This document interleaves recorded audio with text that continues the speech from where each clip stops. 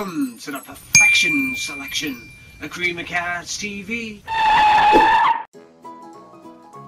We humans take comfort in the familiar and things that remind us of ourselves, even if sometimes it's illusory.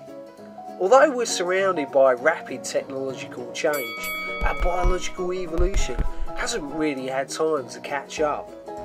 But then again, do we really want to catch up? We might not be human anymore if we do. Even our robots and pop cultural portrayals of aliens and monsters in movies don't really stray that far beyond the standard humanoid form.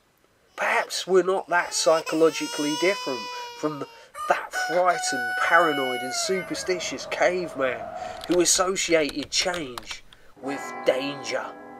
Maybe those rustling leaves in the distance could be a hungry lion waiting to pounce. So is it any wonder that we're attracted to YouTube videos of cute cats that seem to be more human than we are? We even talk to things that we know aren't going to respond back. The attribution of human characteristics to non-human entities known as anthropomorphism isn't just restricted to living things though. We can see ourselves reflected even in laid-back objects like rocks. Thank you for watching my video, and please feel free to leave a comment and feedback. Now that you've seen that video, you might want to click on these other cardboard adventures.